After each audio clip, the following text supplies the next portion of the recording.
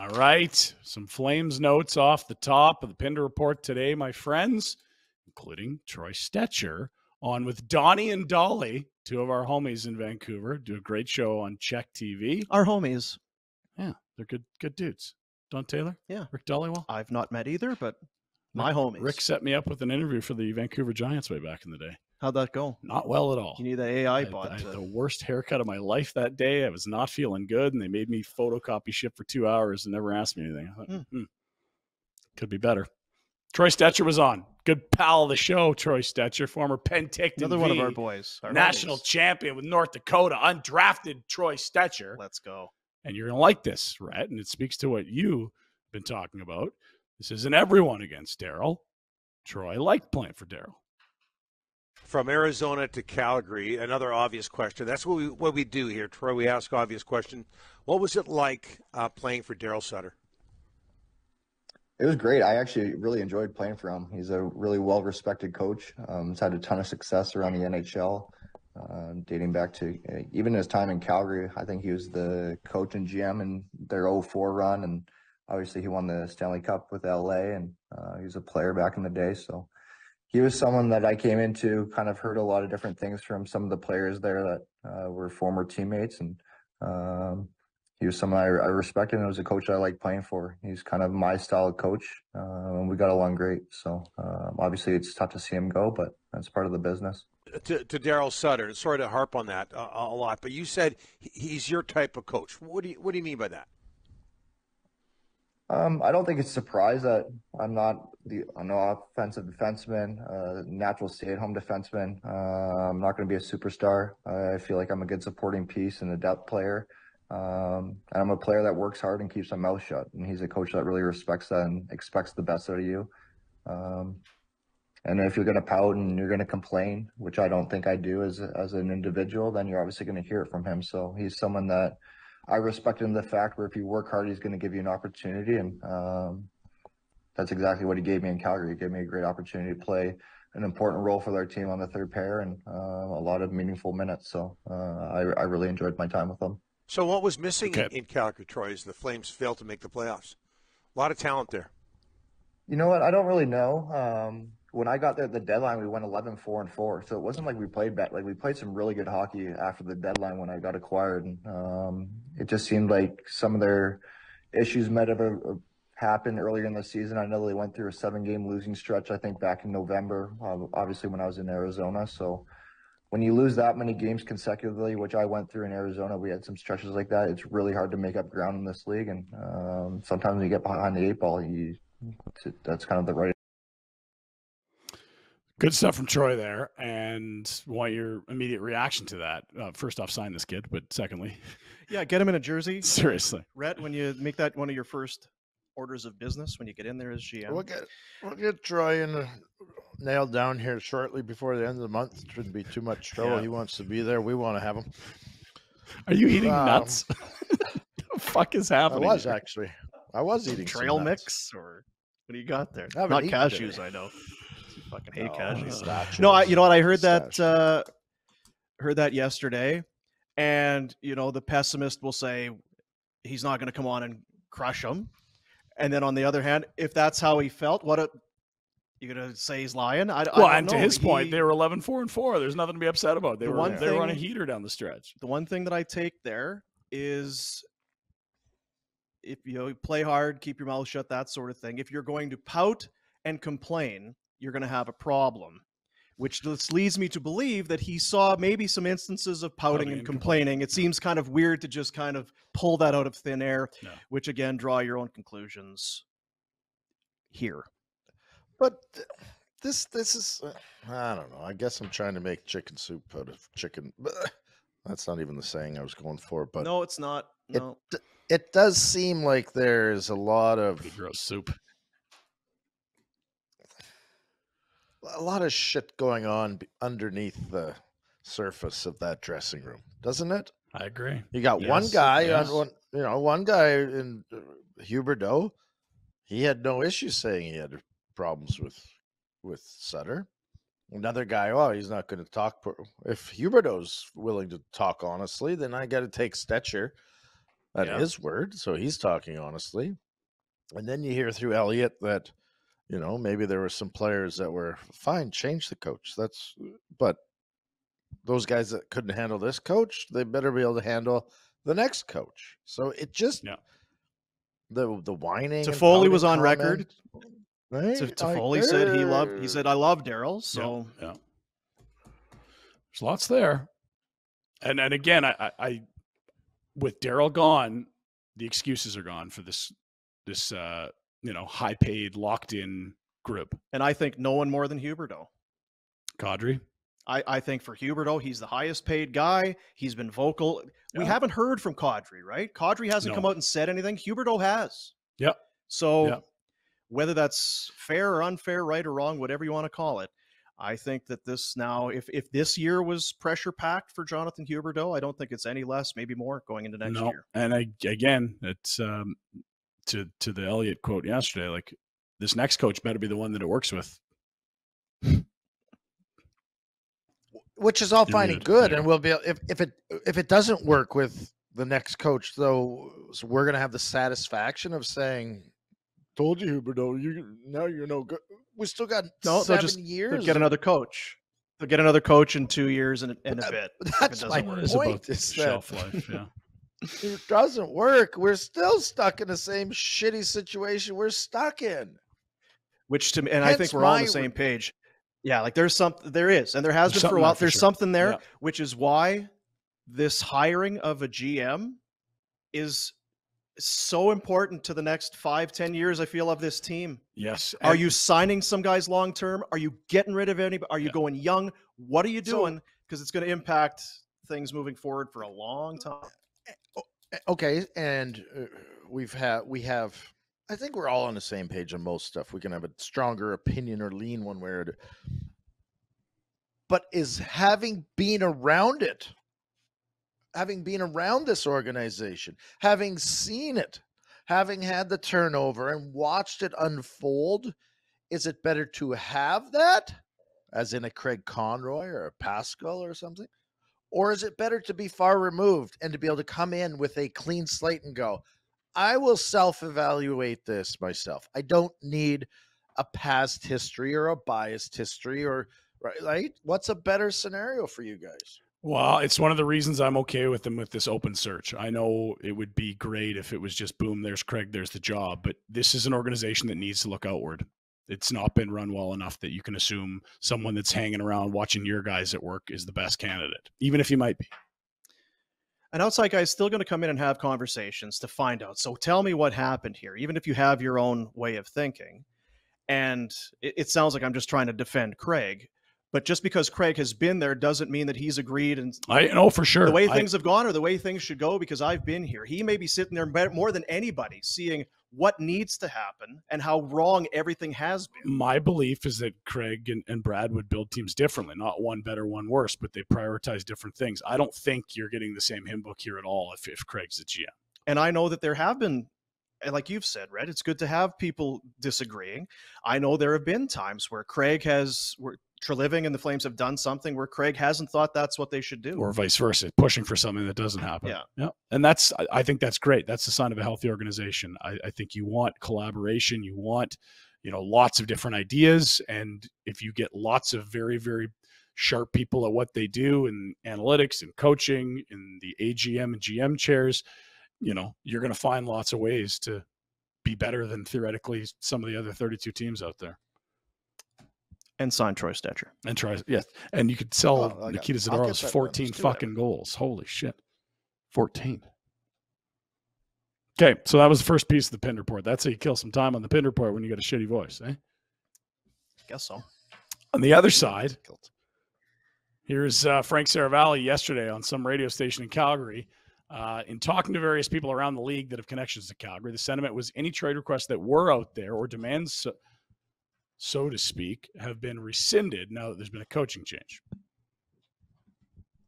And again, it just paints the picture of there are absolutely all sides of this. This is not one right and one wrong. There's not one villain. There is many facets to what's going on here. There are many things that went poorly this year. And there were some guys, and maybe time the boiling point comes down a little bit, but we're led to believe there were some guys that just said, I'm not going to come I back. can't do this again. So yeah, fair or not, blame whoever you want, but that was something that had taken place. Just to be a bit of a dick. So what if they said, yeah, what are you going to do? Darryl's coaching. Well, I think there's enough free agency. Do you?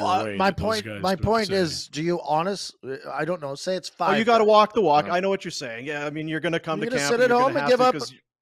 Yeah. No, you're not. No, and I think it's less to do with like trade requests so much as if you're Elias Lindholm, the only guy you can squint and see a number one center in this whole organization, he's not re-signing here. If that guy's here, now maybe that tone changes. And it's like, okay, let's talk about what an extension would look like rather than this conversation is not starting. And I don't know that to be true. I'm just giving you an example. There's enough key parts of this team 1 year away from walking away for nothing. This is the summer you had to negotiate new deals or figure out what trade value is and make the decision. Do we sign you? Do we trade you? Do you walk you into the season UFA? Now it appears all three options are still on the table for all these guys. And it doesn't fix it that those guys didn't want to I'm not coming back because okay, well, I guess you're happy now, so come back. You better get along and be a team and gel and all that shit and play better. And it doesn't mean the next coach is going to be easy. It just means that they, and I think honestly, like the shelf life of an average NHL coach, Darryl just had that here. Wasn't like this incredibly awful run. Like it's just, that's how it goes. It's 2.5, 3 years. Is it really? Probably. I'll find it for you. But yeah. See, and I think that's a skew. I look at Peter DeBoer as on his third team in 4 years. Isn't there a different way of doing? We're great at numbers, but like actually, Matt, is there a medium or a median and an average or different or For whatever? sure. Do you know what I mean? Yeah. No, the short spells would be real short. You're right. But there's also guys that have held their jobs, like Barry Trotz in Nashville for 12 years. Well, and wasn't it Claude Julien was going to be fired and then Boston won the cup or whatever? Like, there's always those instances. And I guarantee you Paul Maurice was probably going to get gunned out of Florida if they missed the playoffs this year. Now all of a sudden he's in two wins away from a conference final. And then in Montreal, they go to the cup final. That's what, yeah. And it's boom, you're fired. The French-Canadian coach that ran World Juniors, Dominic Ducharme, I believe, or Ducharme. And then he was gone. Now Marty St. Louis. And like, that's 3 coaches in 4 years there. Like it's, and we know that Darryl wears on guys, and that's not to say, oh, look at this flaw, because he clearly gets the most out of guys when he's right, but there's fatigue. Your coaching hire is going to be a big one, Rhett. It's huge. And again, you're going to have to do an exhaustive search and pick yourself. I'll talk to lots of people, but I got a pretty good indication on who it's going to be. You got an idea who it'll be? Yeah, good. All right. Wranglers game day. This voice is awful. Oh, is it? I hadn't noticed. Abbotsford tonight. Look at this. And that's your boy, Nick DeSimone, getting some love. Shit, Rhett. yeah. Let's go. 27. We're in an A. Mm-hmm. Let's go, fellas. Big game tonight. Games 1 and 2 at home in overtime. Lost by 1. 3 1-goal games so far. Chance to impress your new general manager there, Nick. Big game tonight. Rhett will be at the baseball game. But just by the time he's home at 10 Eastern, Rhett will hear it. He gets every night. All that data will be sent to him by way of email. You'll glean through it. Really like what I'm seeing out of DeSimone here in Abbotsford. Okay, so to NHL, last night's results, saw a couple of games. Leafs, very good, but when they weren't good, they allowed 2 in less than 2 minutes. Excuse me. Not good enough. Panthers win 3-2, and the Stars, they got up early and hung on against the Kraken to even that series at 1. You know what? It's not the Leafs' fault. That damn Sam Bennett, he shouldn't be allowed. He's a menace, and he shouldn't be allowed to play. I mean, it's hard. It's just a terrible. I can't believe the NHL is allowing this to continue. I say they do a walkout, do a strike like the IRS people or whoever it is. Get the union. We're not playing till this guy is gone. Right. When's Bettman going to address this? Well, actually, it has been addressed. So here's your 5K. That'll teach him, Rhett. This Bunting guy seems to be in the middle of a lot. Go get him, Rhett. Maybe that's what you need. Free agent, I believe. I might bring him in. Great Flame. I'm gonna think about it. Get lots of cap space, after you trade everyone. Him and Walker. He's crushing guys. You all right, Pinder? Do you want to just wrap this up? No, I'm awful. One game tonight. Let's look. I don't know what's happening. Just one. That's it.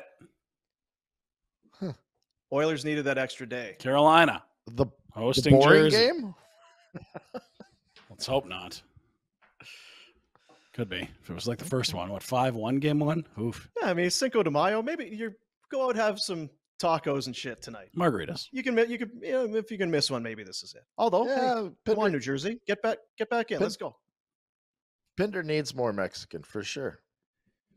Yeah, you got plans for tonight for sure, right? Oh, I'm funneling tequila somewhere. Yeah. Mezcal at a minimum. Yeah. Gross.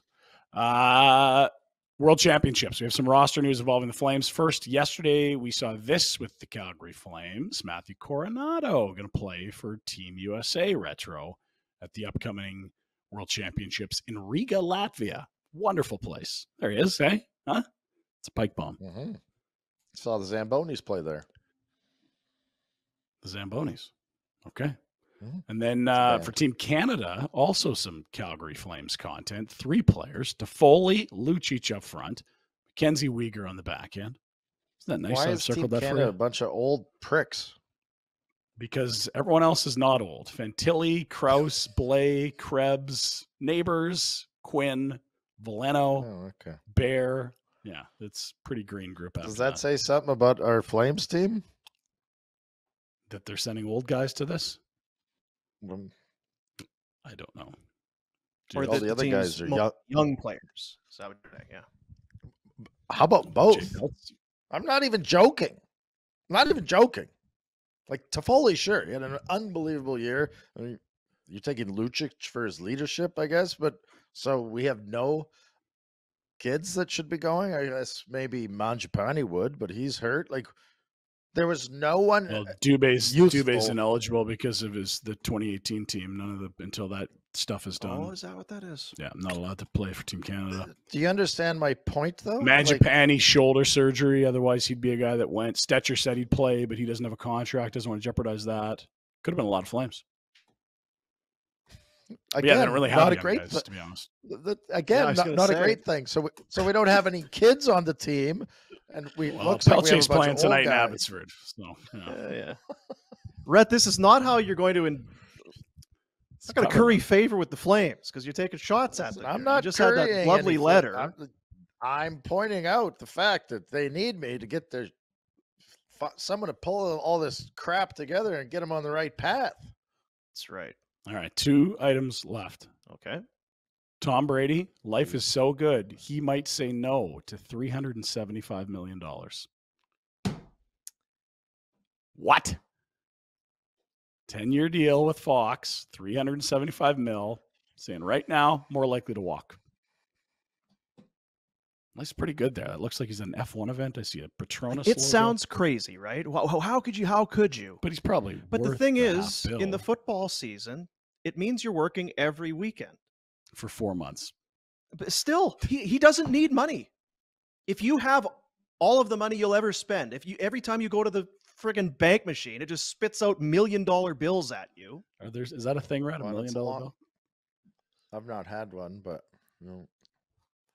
it's a long contract. You're too. traveling That's- every weekend during the football 10 season. years is a lot. And it's Isn't he supposed to be on The Masked Singer or something like that? I Wasn't don't that know. You know what? Else, like he played last year, right?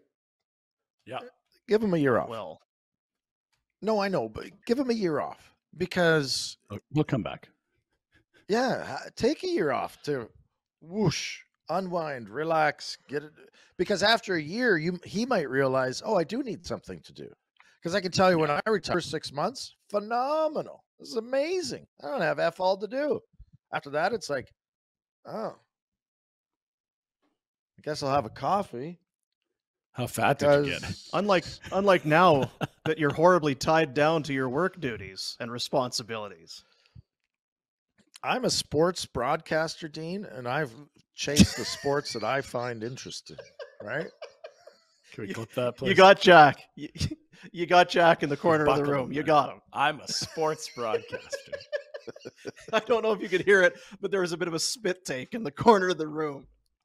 Yeah. Like, Sorry. And I think it's going to be a Last Friday thing. Mhm. Friday fights. We're seeing it all over the world of sports. People scrapping in the stands. Yeah. I feel like we never see it on our own, but now that everyone's got cameras, it feels like there's fights every single sporting event. This is a good one. Cleveland, whatchamacallits, New York Yankees. And we got a little back and forth here. We got some ninja skills. So we got Cleveland fan with the hat here looking up. We got old man Yankee. Let's watch this. Is that thing your play out. father-in-law? I like the Yankee higher fan? ground. I don't want to be I want the higher you don't ground, want- but that guy's old. Well, this is interesting because young man Cleveland against old man Winter here. He's got some reflexes here. Watch this. No, he turns his back on him. And watch the reflexes. Whoop! Oh. Down you go, old man. See ya. Oh, he's got the and higher there's- ground now. There's Oh. the father-in-law. But watch out. Here comes Oh, Rhett's uncle from the right. Bang. With the hat. there's so much wrong. I have about one of that. those jackets. I have one of those jackets. Let's watch that all again. There's a lot that happens here. It looks like it's a one-on-one. It turns out to be Turns his 4 or back. 5. Oh, And then goes loss of See ya. balance. And then the Look at throwing the of reflexes. throws the beer. The guy swats the beer out of midair. It's a brilliant save. And you know what? And then Clint Eastwood What is from Aaron the top Judge? rope. What kind of peripheral vision has Aaron Zero. Judge got going there? Because he doesn't see it coming. What are you looking at, dude? You're not at all aware. I like the fact that there's a fight already. He steps in, throws a beer on the guy, and really doesn't expect anything in return. Watch the here. reflexes on the beer swat. This is so good. Once he sends old man Terrible Winter punch. down the What is stairs, that Down punch? he That goes. guy's never fought in his life. No, he And doesn't know look, what he's he's doing. upside down. Now this guy tosses Now the hands beer. down. Brilliant. Hands down. He's Hands chest out down. like First gets shoved onto his Reaching. butt, then gets up. What's he looking at? What are you looking at, dude? Pop! It's almost as though these people are stupid. Or drunk. just That's your Pinder report. shittered. So hands up in Pittsburgh tonight. Get your hands up. Hands up. Okay? God almighty. How many times do you Higher have to say it? ground, hands up. Oh, right in the chin, right on the jawline. Ouch. That Like actually, don't you have that whole ensemble? Isn't that like the Probably have that. Saskatoon dinner jacket That's there? yeah, that's the garage tuxedo.